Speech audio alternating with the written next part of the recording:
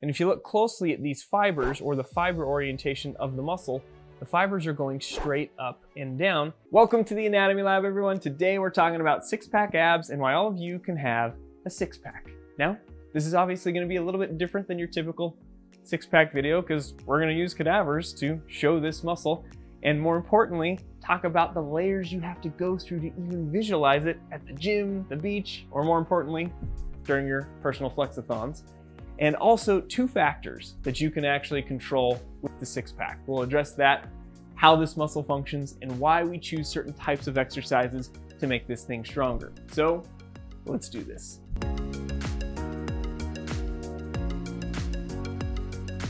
Saying that everyone can have a six-pack is building from the foundation that everyone has the muscle that forms the six-pack called the rectus abdominis. Now, I know we're more concerned about seeing it, and you don't really consider somebody having a six-pack unless you can see the muscle, but hey, we've all checked that first box of at least having the muscle. But there's something about the structural features of this muscle that makes people all excited about it. So let's take a look at the cadaver and go over some of those features. So you can see we're looking at an anterior view of the abdominal wall. On the left side, we've exposed the rectus abdominis. Now, I just want to mention why this thing is called the rectus abdominis. Rectus means straight. And if you look closely at these fibers, or the fiber orientation of the muscle, the fibers are going straight up and down, and rectus meaning straight, abdominis, pretty good name. Now, the other feature that people love about this muscle is that it's segmented into blocks, and that's why it gets nicknamed the six-pack, but most people actually have 8 blocks. And if you take a look, we have these little intersections here, and these are truly called tendinous intersections or tendinous inscriptions. And again, most people have 3 intersections here, but what that does is creates 1, 2, 3, and 4 different blocks that make up the rectus abdominis. One other thing that's interesting about those tendinous intersections is they vary as far as how they look or how they're oriented. Some of them have more of a slanting orientation or oblique orientation. Some can be more straight across. But again, that varies from person to person. Now, those are the typical features that we get all excited about when we see the rectus abdominis. But how many layers do we have to go through to see this thing? On the cadaver here, you could see that we exposed it on the left, but on the right, there was this white connective tissue that we removed in order to see it on the left side. This white connective tissue is referred to as the rectus sheath. And this rectus sheath is pretty awesome. This rectus sheath is related to the muscles on the sides here. Now, if you're concerned about the rectus abdominis and the six-pack, you've probably thought about the obliques or worked out the obliques at some point in your life. And those are the muscles on the lateral body wall. Now, those are sheet-like muscles too, and the muscle fibers end about where the rectus abdominis starts. Again, on the cadaver, this is about where your obliques would end. You can't see them very clearly because we haven't finished the dissection on the lateral side here, but this is about where they would end. That's the muscle or the meaty part, but they have a sheet-like tendon that continues over the rectus abdominis, and that's what this rectus sheath is. This is a continuation of the tendon of the obliques and the transversus abdominis. And what's really cool is you got to think about it coming from both sides. That sheet comes over and covers the rectus abdominis, and it meets in the middle. And where it meets in the middle, it creates this straight up and down band, which is another structural feature we love about the rectus abdominis. This band is called the linea alba. Let me show you on the cadaver here. This is that central line that you see on people with the six-pack muscle, and this comes up and down vertically, and it's just the connection of the rectus sheath from the right and the rectus sheath from the left, which is, again, is the tendons of those lateral body wall muscles, and it attaches in the middle here.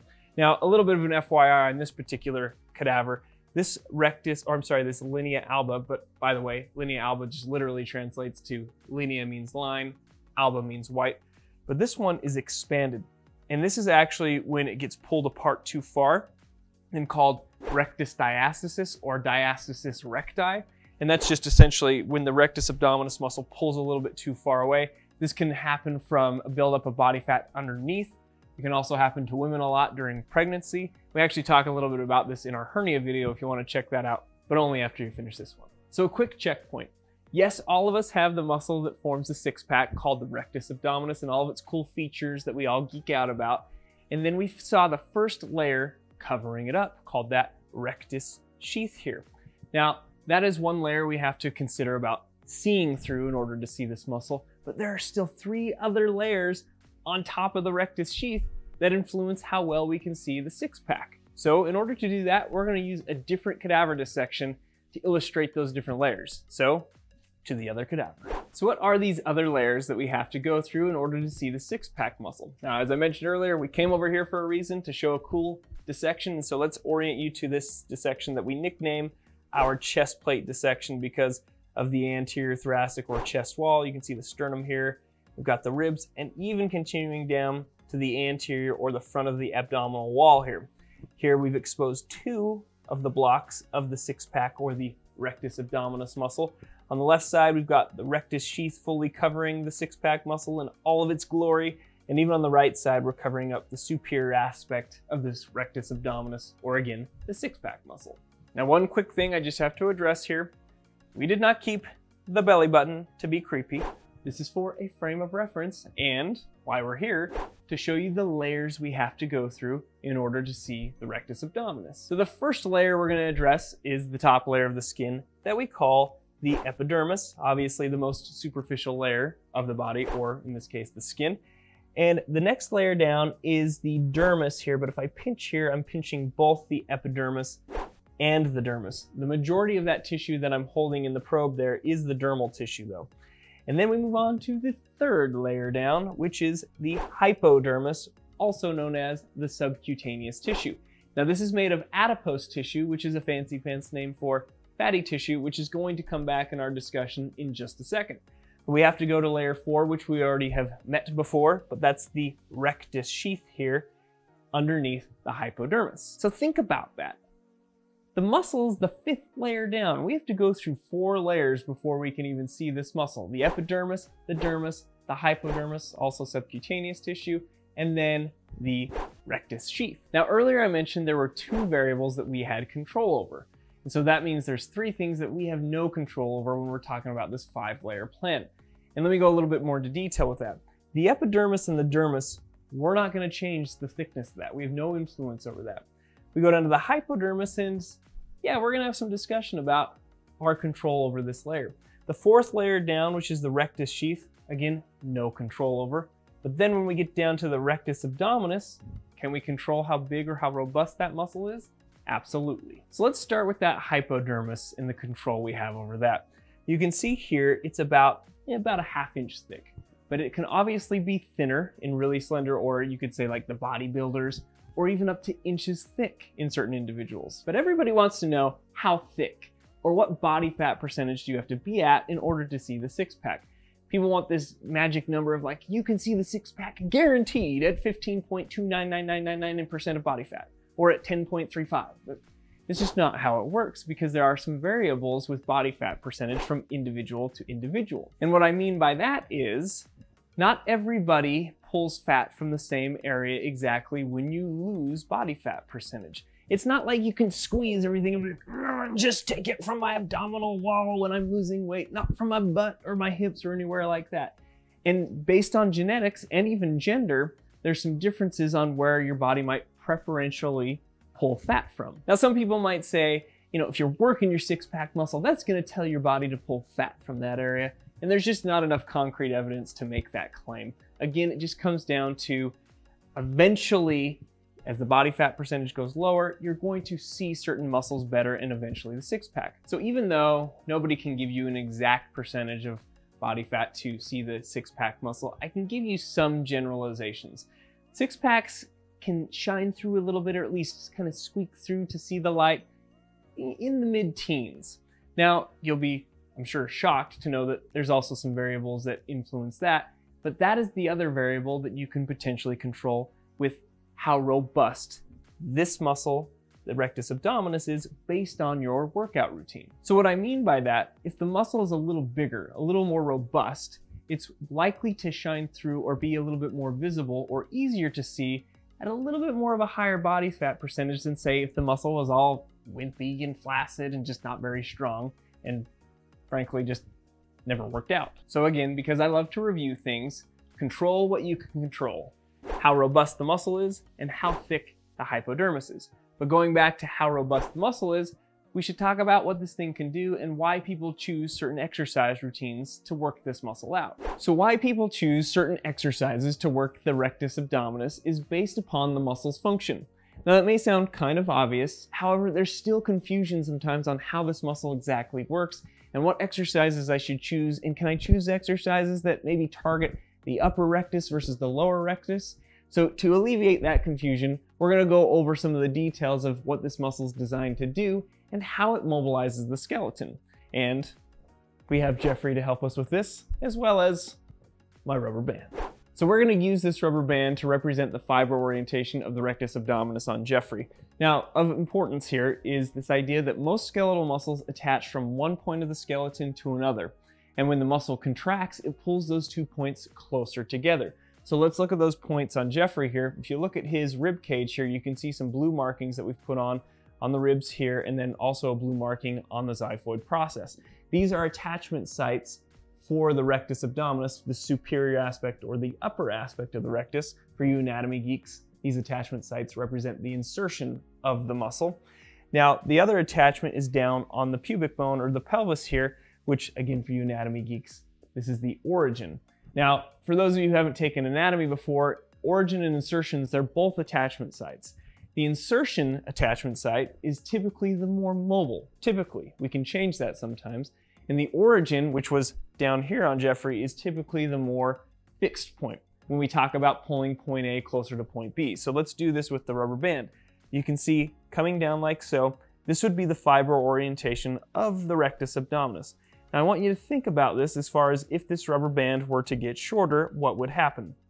Now if I pull it onto me in that same orientation here, from point A to point B, typically when this rectus abdominis, imagine I'm on the floor though, you guys, with my back on the floor.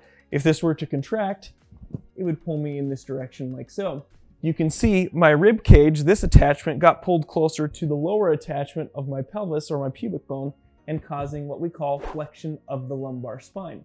So as the rectus abdominis contracts, it mobilizes the lumbar spine or flexes it. So if you were to open up an anatomy book and go to rectus abdominis and look at its function, it would crazy say flexion of the lumbar spine. So how do we apply that knowledge of the function of the rectus abdominis to, say, like selecting exercises or workout routines to work this muscle? Now to be clear, the purpose of this video is to not give you every single exercise that you could do or these specific routines. We're gonna leave that to other YouTube channels like Athlean-X. We'll put some cool links in the description to some really effective ab routines.